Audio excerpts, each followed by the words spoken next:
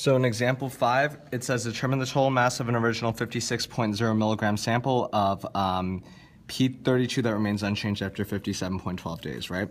So what we're trying to find the answer is the total mass that remains, right? So the mass column must obviously carry our answer because our answer will be in the units of mass. Now, what changes here obviously would be time because you have to get to 57.12 days to get to the answer. So therefore, our time column in step 1 would be our change. All right? Now, for step 1, what you have to do is you have to make sure that you label the time 0 since no time has passed, the fraction 1 since nothing has decayed, and the mass, the original, which is 56.0 milligrams, since that's what we start off with.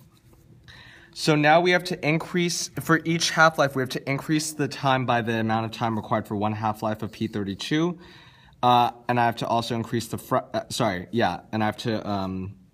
increase the time. The fraction and mass, however, I have to divide by 2 each time for each half-life, right?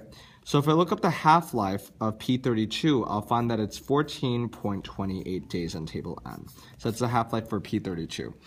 Now, let's go through the half-lives until we reach a time of 57.12 days. So for the first half-life, I let 14.28 days pass since only one half-life has passed.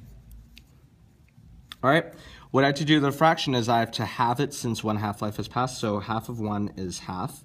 And I have to also have the mass since only one half-life has passed, so half of 56 is 28.0 milligrams. Okay? Then, if yet another half-life passes, what I have to do is I have to add on another 14.28 days to the time since another half-life of P32 passes, which will give me 28.56 days.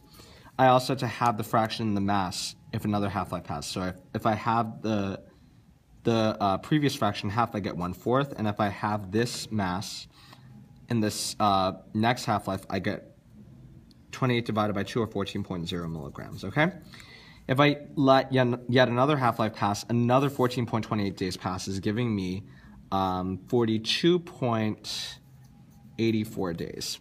I have to also, since yet another half-life passes, I have to divide the fraction and mass by half. So if I do half of 1/4, I get 1/8. And if I do half of 14, I get 7.0 milligrams. I have to let yet another half-life pass, which means another 14.28 days. So if I had 14.28 days to this, I now all of a sudden get the time I desire, which is 57.12 days, okay?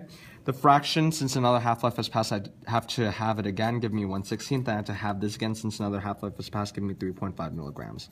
So now that I've reached the change I've desired of 57.12 days, I now have to look in the mass column to find the answer. The mass that remains after 57.12 days is 3.5 milligrams. So that's your answer there, okay?